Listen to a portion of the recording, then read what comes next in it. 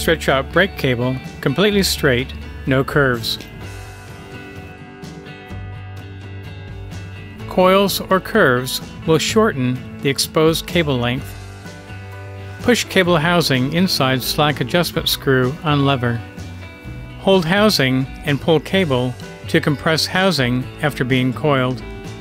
Insert nipple on other end of brake cable into the clamp-on cable stop. If exposed cable is too short or long, see the following steps. Locking ring should touch slack adjustment screw head.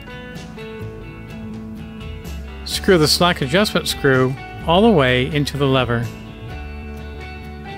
Lower clamp-on cable stop on hose key release.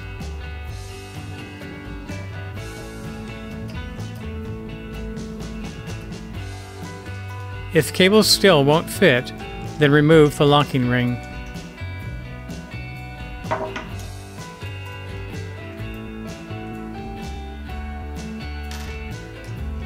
Screw the slack adjustment screw all the way into the lever. If cable still won't fit, then loosen clamp-on cable stop. Attach cable to launcher and tighten cable stop as high as possible.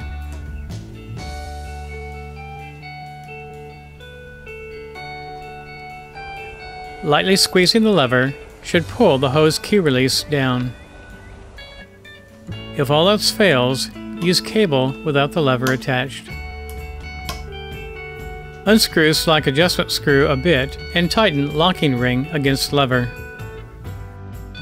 If cable is still too long, repeat previous steps. If slack screw is maxed out, move cable stop higher on hose key release. Lightly squeezing the lever should pull the hose key release down. If all else fails, use cable without the lever attached. Remove the cable or it will compress the hose key release spring when coiled.